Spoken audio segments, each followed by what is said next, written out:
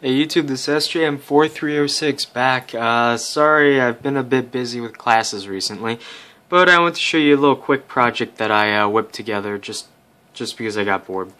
Basically, what I have here is a VHD display, or VFD, sorry, a vacuum fluorescent display.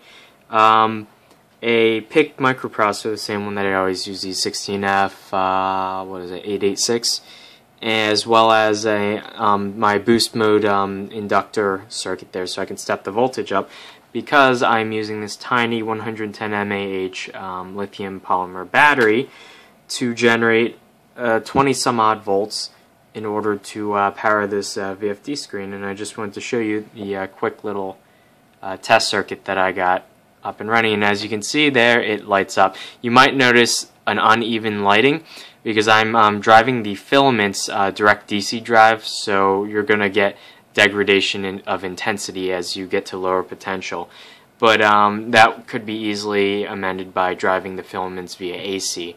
Yeah, it would just offer some software modifications that's to control that. But other than that, everything's kind of relatively high voltage compared to the 5 volts, or actually the 3.7 volts or some odd supply rail. So I'm gonna have to figure something. I just connected all of them to the rail. You basically have to pull the gate high. These displays are multiplexed in segments, basically, just like LED matrix displays or LCD matrix displays work.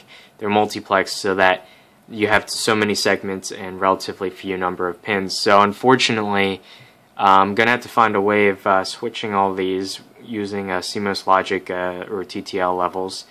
But I'll probably just use like an open collector chip or something like that so that I can increase the density so that I don't have a million individual chips for each of these darn pins. But other than that, I just wanted to go ahead and make something that uses these displays. I have a box full of them because I take apart so much stuff. I just accumulated so much. So I just wanted to make something that looked cool and that worked, and this is pretty cool, I gotta admit. I just wired random segments to light up just to show that it works.